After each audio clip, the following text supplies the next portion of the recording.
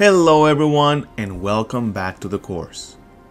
In this lesson, we will finally start adding our own data attributes to our custom class. We will learn about the most common data types in Unreal Engine, as well as look at examples for each one. Before we jump into Unreal, let's recall from the previous lesson that the Blueprint editor lets us create variables, and this is the way we create our data attributes. But what is a variable? Let's find out. When you think about how a computer stores information, you typically think about storing data in a disk drive or random access memory. When a computer program or game engine is running, it needs to keep all relevant information in memory so it is readily available to use. This is also the case for Unreal Engine. It needs to keep all its relevant data in memory while the game is running. This includes all our custom data. So in order to utilize our memory space efficiently, Unreal needs to know what type of data we're storing. This way, it can reserve the necessary space in memory for our data. So, for example, if one of our data attributes refers to whole numbers, Unreal can reserve the needed space to store those values in memory. However, if we wanted to store text, for example, Unreal would need to allocate more memory for such a value. This is where the concept of a variable comes in. A variable is a data container that reserves space in memory for a specific type of value. It's called variable because the actual value within the container can vary or change during gameplay. However, the type will never change. A common example is a character's health value or HP. This can be represented by a number. So in this case, we can create a number variable called health that will hold our character's HP during gameplay.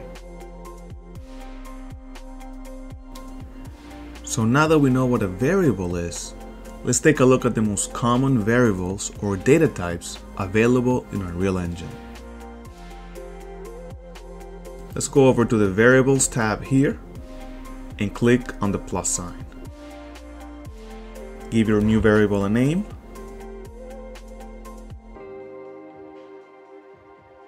And now go to the Details panel and click on the Variable Type dropdown.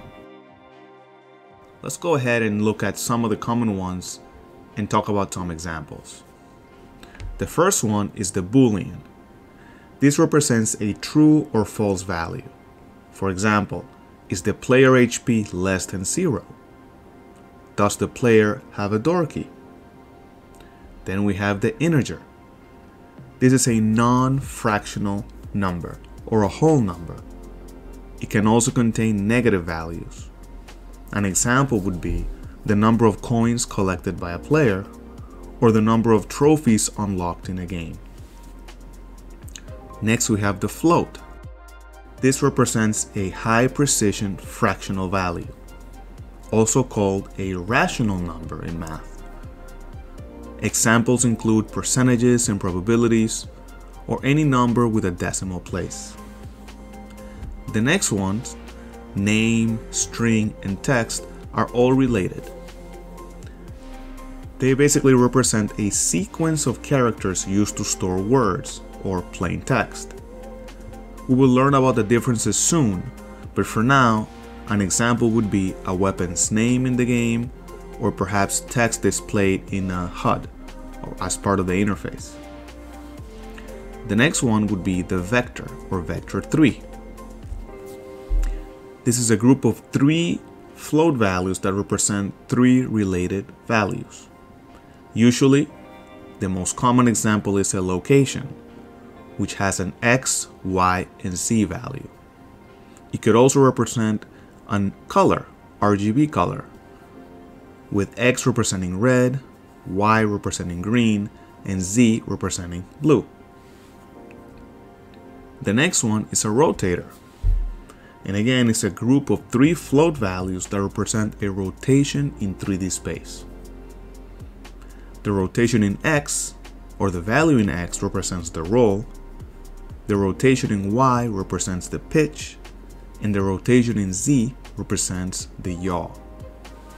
And finally, the transform, which contains the location, rotation, and scale of an object in 3D space. And of course, this represents the transform of an actual blueprint inside your level. I'll leave this table up just a moment in case you want to write it down or take a screenshot. Let's take a moment to take a look at the text variable types we saw earlier. First, we have the string. A string is a sequence of characters that can be manipulated and converted to other data types.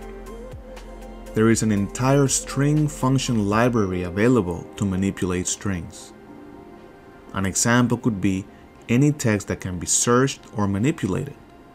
For example, the text melee _ ID123 can be converted into ID123 for identification purposes by using the substring function. Then we have the text variable. Text supports formatting, and it can be localized by using Unreal Engine's default localization system. An example could be any text that is displayed as part of a character's dialogue on the screen. And finally, we have the name. A name is limited text used mainly for identifying objects by using tags. It is not case sensitive. An example would be the typical actor tags used to identify specific actor blueprints in the level. One more thing to keep in mind. You can set a default value to your variables, but only after compiling your blueprint.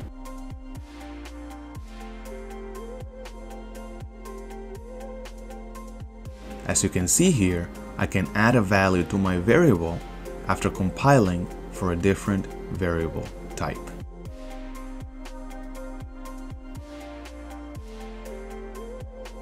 So let's do a quick recap. We learned how variables work. We learned about common variable types and examples. And we saw that we can assign default values to our variables after compiling. If you want to practice what we learned, come up with 2 to 3 examples for each data type by using the table below. And that's all we have for this lesson. Thanks for watching, and I'll see you in the next one.